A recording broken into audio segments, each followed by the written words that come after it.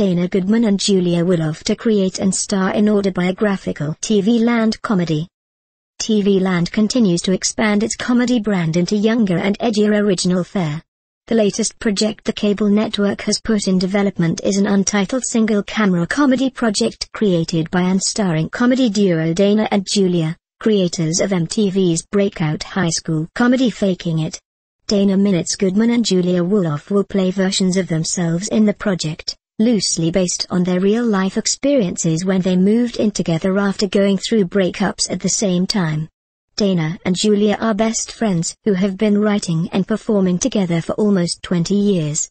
They got their break when Adam Sandler discovered them at the Aspen Comedy Festival in 2002. The two also wrote and headlined a WB pilot in 2004 and have sold a number of scripts. Their Comedy Central digital series Biatches will premiere later this year. The Goodman-Wolov comes on the heels of TV Land's pilot Order to Teachers, a single-camera comedy from the female improv comedy troupe The Katydids.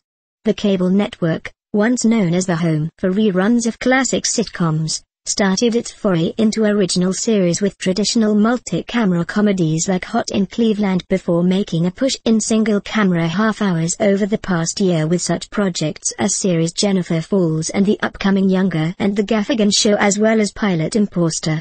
Additionally, TV Land is betting on creator-performer vehicles, with Teachers, the Gaffigan Show, co-created by and starring comedian John Gaffigan, and the Goodman-Wolov Project.